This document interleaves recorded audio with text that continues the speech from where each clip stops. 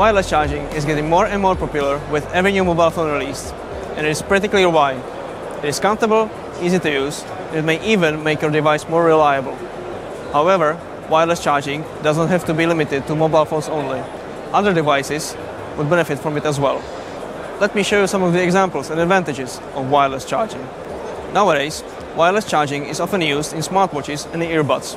Other devices previously reliant on wire charging, like health tracking monitors, sport sensors, and smart glasses, are also being augmented by wireless charging.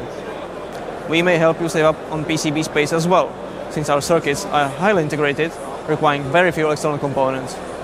A notable advantage of wireless charging is that we can remove charging ports entirely. This helps avoid corrosion due to harsh environments. But this is not the only advantage. A rotating device, such as this camera, would normally be powered by a slip ring. Here, our STWBC86 transmitter and STWLC38 receiver power the camera wirelessly. This decreases mechanical degradation and maintenance costs, while also improving durability of the solution.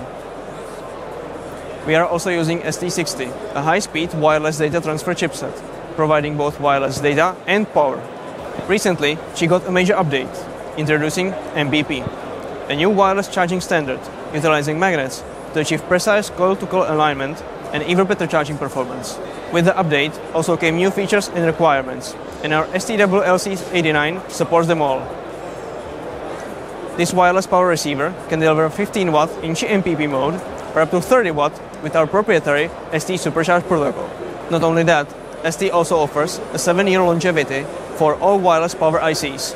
To ensure fast time to market, our support includes coil design and simulation, software for tuning, and firmware customization for key customers. For more details on either of these products, visit our website st.com and have a nice day.